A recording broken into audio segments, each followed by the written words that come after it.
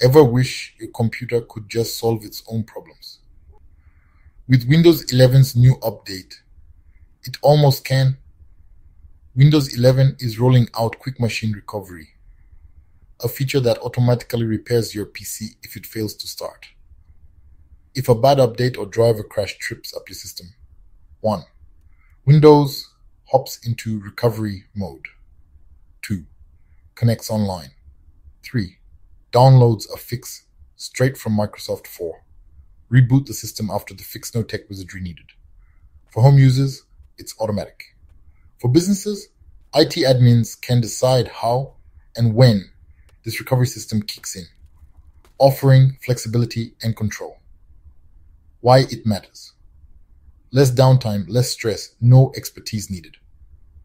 For tech-savvy users, it's nice to have.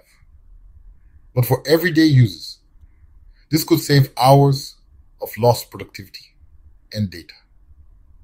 Also in this update, new taskbar icon scaling for a cleaner layout, custom words for better voice access, and a privacy-focused screen curtain that blacks out your screen while narrator talks, and better privacy with narrator's new screen curtain.